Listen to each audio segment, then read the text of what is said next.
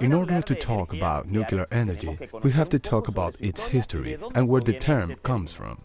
The atom is the main contributor of what we know as atomic or nuclear energy. Let's examine its origins. The Greek philosopher Democritus first defined the atom in the 5th century before Christ. Later, chemist John Dalton affirmed that all atoms are identical, and from then on the work of other scientists centered in identifying and qualifying the elements. In 1896, French physicist Antoine-Henri Becquerel discovered that certain substances emitted unknown radiations, which he named radioactivity. After a series of discoveries, he became known as the father of nuclear energy. Around the same time, Pierre and Marie Curie, in their own research, discovered another element, which had a more elevated activity, and called it uranium. It currently fuels all nuclear plants. In 1900, German physicist Max Planck argued that energy was emitted in smaller quantities called quantum. Thus, a new field in physics was born, known as quantum mechanics, which set the research basis for nuclear energy. In 1939, at the onset of World War II, Albert Einstein, creator of the theory of relativity, advised US President Franklin Roosevelt to develop the atomic bomb. Thus, atomic energy was used that way. Years later, in 1945, an uranium bomb called Little Boy, which was built with 2 uranium maces projected onto explosives, was dropped on Hiroshima. A second bomb, made of plutonium, built on a hollow sphere made with that material, was dropped on Nagasaki. Those are the only cities that have been attacked by an atomic bomb.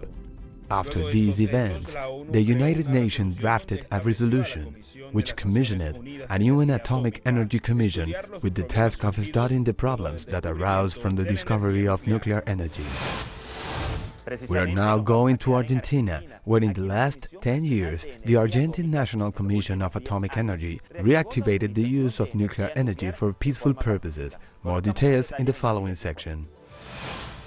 Argentina is currently among the top 10 countries in the world regarding nuclear development for peaceful purposes, and it has greatly contributed to the non-proliferation of nuclear weapons. Nos encontramos en un momento estratégico en lo que se refiere al desarrollo científico y tecnológico en general en nuestro país y particularmente en lo que se refiere a la energía nuclear.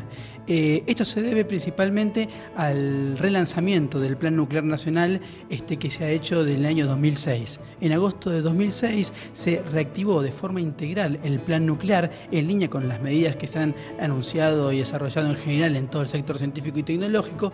The National Commission of Atomic Energy was created by ex-President Juan Domingo Perón on May 31, 1950. Since then, it has grown and consolidated, becoming the source of all activities regarding this sector currently developed in Argentina. Estamos desarrollando las capacidades de enriquecimiento de uranio, fabricación de combustible, el desarrollo de las aleaciones especiales para toda la industria nuclear y la adquisición de las capacidades completas para la fabricación de centrales nucleares de potencia en nuestro país, que tienen como hito central y con el que me gustaría remarcar sobre todo uno de los aspectos más importantes, que es el CAREM, que es la Central Argentina de Elementos Modulares. Es una central de potencia, es decir, que genera electricidad, del cual se está fabricando el prototipo en la localidad de Atucha.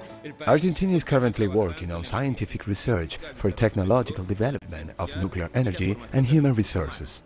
El grueso de la energía nuclear se concentra en lo que es la producción de energía eléctrica, que es una energía limpia, libre de gases de efecto invernadero, segura, confiable y barata sobre todo, y es una de las principales opciones para la mitigación de los gases de efecto invernadero.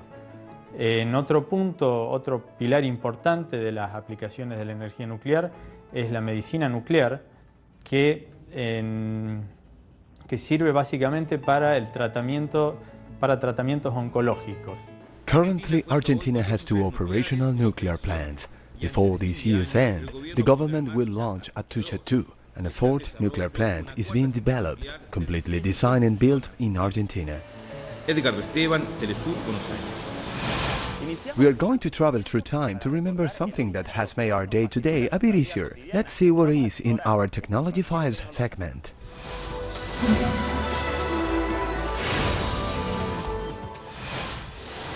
If the wheel hadn't been invented, how would we go from one place to another today? This is probably one of the most important inventions in history. Any machine built since the beginning of the Industrial Revolution has, to some extent, a wheel component. Let's see how the wheel evolved. The invention of the wheel came about at the end of the Neolithic era in the year 5000 before Christ in Mesopotamia, where the potter's wheel was developed. It was later used in carriages and it reached Europe and Asia. The first wheels were basic wooden discs with a hole in the middle for the axle. In the year 2000 BC, the spoked wheel was invented in the north part of Central Asia, which allowed for the construction of faster and lighter vehicles. In the year 1500 BC, the Celtic people include an iron rim around the wheel, thus allowing, for the first time, a rudimentary bearing along the axle.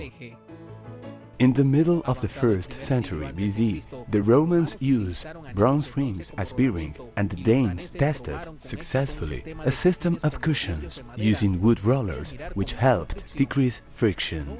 There weren't many modifications until the 19th century when pneumatic tires were invented. In the 20th century, newer wheels are constructed using different alignments.